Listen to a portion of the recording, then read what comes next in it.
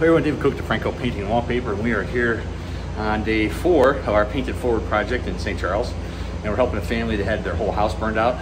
So today I am kind of pitching in and we're spraying the ceiling. So they wanted all the rafters to go black, so we've got black primer and we are painting away. So I'm going to cut this off, put a time lapse, and kind of see us as we spray it, and I'll come back and do a video when we're done.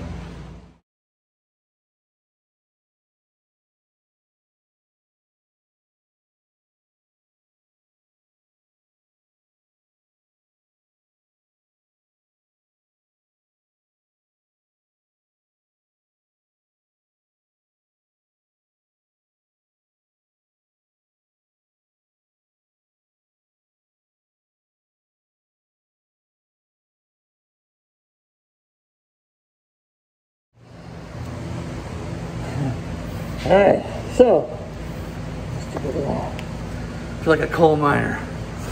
So we just got done spraying the basement rafters. We used to use primer black, so it's shiny now, but it's going to dry ultra flat, so you can kind of see what it looks like throughout the house. Actually, go from probably that direction. I mean, it looks pretty cool. Got that industrial look. Hopefully the customer still likes it because that's what they wanted. So there is a spray black. We used just black stock primer from Sherwin-Williams, and we used airless sprayer, a 515 tip, and I had it cranked up pressure-wise all the way.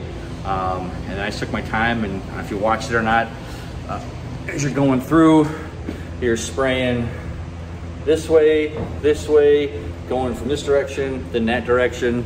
That's kind of how we did this. So this took, I don't have my watch on, glad I didn't. So it took me about, I think it was an hour and 15 minutes from the time I set up the sprayer to the time we did this whole basement.